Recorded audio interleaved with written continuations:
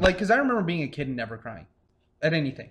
Like, I could see any movie. I could see my favorite character die and be sad. But I was reading an article, I think it was on Reddit. I cried when I was a kid. I saw Follow That Bird, the Sesame Street movie, and when he was captured, I fucking bawled. So I can't say that. I'll say the only time I cried before like 11 was in the episode of Pokemon where Ash lets Pikachu go. Yeah. That was sad. Because Pikachu, they made it so he was like your friend, and you really thought that he was letting him go to be happy. So that part definitely got me. But I think as you get older, and this is what this article I saw on Reddit, it's like not necessarily as you get older, but people who do cry at like sad parts or emotional things, or like I get teared up and choked up during Oscar acceptance speeches because I feel like I'm very good at sympathizing with how people feel. Yeah. And because I try to think, how must this feel for you? And I really try to put myself there. Yeah. So for me, I'm very sympathetic, so I can like kind of not take on that emotion, but I can absorb that feeling and I can feel it.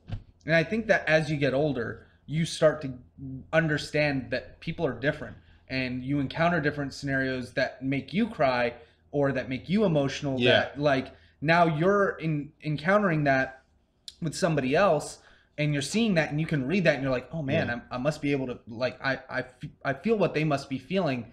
So you can start to like that emotion comes up. Yeah. And so that's why for me, like whenever I'm motivated to cry in a movie, or like for instance in Lost, you know, the whole Jin and Sun thing. Yeah. Like duh. Yeah, we should talk about that next. Like TV shit that has made you cry. Because that fuck. I almost cried, but I didn't cry because I was just kind of like, man, that sucks that like, you know, two of my favorite characters like this. And like, so stuff that really gets me is big losses or stuff that means a lot to somebody. Like I almost started crying at the end of what's that Will Smith movie with his kid in it?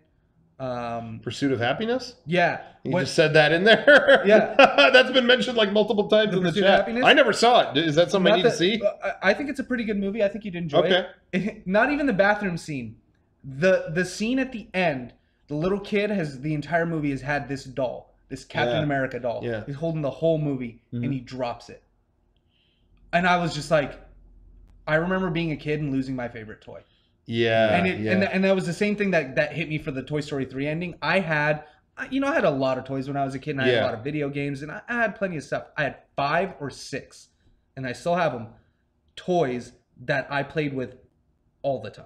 Yeah. Like the same 5 or 6. Like if something happened to those now, I would probably cry. Yeah. Like legitimately cry. Yeah. And so I just remember that feeling of losing a toy that you liked. I had these like toy guns that I went to play with my brother in, and we left them at like some place that we went to. Yeah. And I was like so bummed because I loved that. Like it made the sounds and it was like really cool.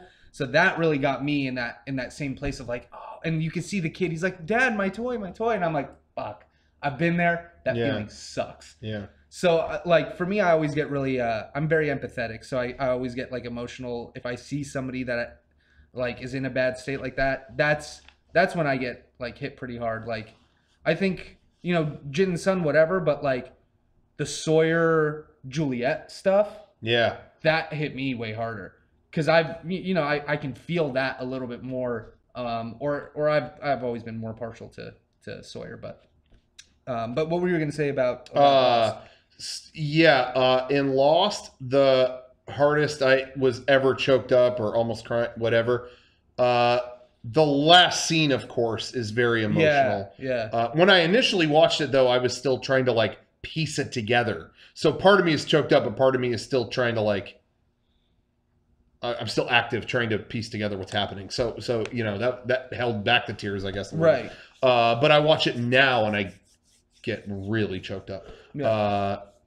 You know, just him hugging his dad and all that stuff. But sad. Yes. Okay, sorry, spoilers if you haven't seen it. Jin and Sun, yes. Sad. Yeah. Oh, they pass. Sad. The hardest, I don't know why, because they're not even, Jin and Sun aren't even my favorite characters in that show. There are characters I love so much more, and the emotional stuff affects me. The hardest I bawled on that fucking show is in the finale.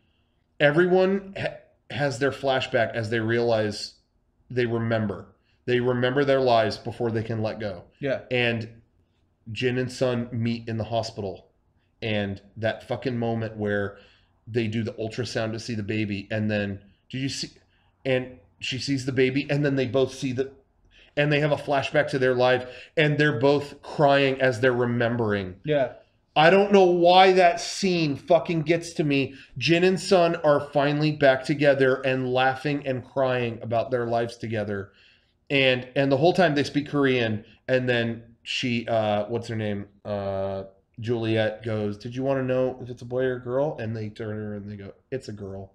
Yeah. "Oh, you speak wonderful English." And they're not even listening to her anymore. Yeah. They're just embracing each other, and they leave. And that part gets me every time. Runner up in the finale is "Come Here, Blondie." Like when Sawyer and Juliet remember at the vending machine, that is like a dagger in the heart. Like, fuck, that gets me too. Especially because it had the bridge from when she passes. I think. What does she say to him?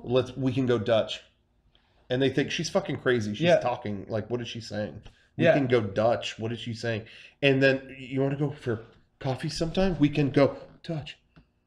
Like it's that realization of, I've died. Yeah, that's what this is. Yeah, that's what that show was so good at in the finale is that realization of that letting go. Yeah, that was the whole premise of the show, was letting go. I just realized we're in the Lost now. Yep. It's gonna be at some point too. We gotta stop. No, that's off the table. We'll cut up. They'll be closed by the time. We'll cut it out at this point. Hey, seriously, you might as well open that. I know. I don't even have a camera. No, anyway, I was just gonna say that real quick. I had one and I took it home. Fuck. Anyway, no, I was just gonna say real quick. There's one over there. Oh, this is a Stroming one. Oh fuck! I'm not touching that again. The what? That's the one I opened the fish with. Fuck off. Might as well. No, but that realization of realizing and letting go and going, it's okay, and making that transition to like, it's okay. I died, and it's no big deal. Yeah. But all this stuff happened in my life, and let go. Yeah. Let go. You in the end, does that matter? Mm-mm. No. And not only do you have to realize that in death, but just in your life, like, you hold on to so much baggage. Mm-hmm. And that's what Lost was so good at, is literally the person they fight at the end is their own literal baggage. It's someone from the past. That it's all, the show was physically and metaphorically about releasing your baggage. Be done with that. But anyway, so it was good at that, and having those moments in the finale was so good, and they did such a great job at that. And a moment that is really affecting on a rewatch. The first time you watch it, you don't give a shit. But watching it again, a moment that is so emotional that no one remembers and no one, whatever, is now rewatching, knowing what the last season is, knowing that the Flash Sideways is actually the afterlife. That it is a life. It's an afterlife in which they have long since passed, or maybe just recently passed. Who knows? Either way, doesn't matter. It really doesn't. They tell you that. But the moment that is affecting is in the first Flash Sideways. They're on the plane, and it gets turbulent. It's turbulent, and it's oh my gosh, and it's shaking, and it's shaking, and it's shaking. And what does Rose do? Sorry, I'm going to touch you. Rose grabs his arm. It's okay. It's okay. It's okay. It's okay. And then he looks, and he's grabbing her, and she goes, "You can let go now." And he does. And a lot of people pointed out that's probably when he died. Like, he's laying on the ground. What happens in the finale? He lays on the ground. He hears the plane soar overhead. He sees the plane, and he closes his eye. And that's it. And that's probably the moment he passed. You know what I mean? That first scene, it's shaking. Yeah. And it's the first moment we see in the afterlife. And he's hanging on like, what? And she says, "You can let go now." And that mirrors what they say in the actual end of the show. Oh, that's interesting. And to remember and to let go. Yeah. Is the last thing of the show. And anyway, so it's an emotional moment. But the king of all emotional moments in the show, let's not beat around the bush. Fuck it. fuck all that stuff that I just talked about. The number one, and nobody's going to argue with this at all, Desmond making the phone call. Oh, yeah. Fuck any other moment in that show. I knew you'd be there, Penny. I was waiting for you, Desmond. I knew, and I was going to call you. You're my constant, Penny. Yeah, I knew, Desmond, you there. You safe? Yeah. Oh, that phone call, I don't give a fuck how your heart could be ice. Yeah. That shit's melted by the end of that episode. That scene is to me one of the best edited scenes that I've ever seen. Absolutely. Beat for beat, like you're so tense. You're like, you just want him to make the call. You want Penny to answer the phone. You don't want Desmond to die. You don't want exactly. Desmond. That's what I was about to say. You don't want Desmond to die. He's one of your favorite characters in the show. And like this love that he has for Penny, is so intense that it caused him shame to be gone. For him to finally be man enough to give her a call instead of being a pussy anymore. And like understanding how he was being kept away from her because of all of that shit. Yeah. After you've done watching the show.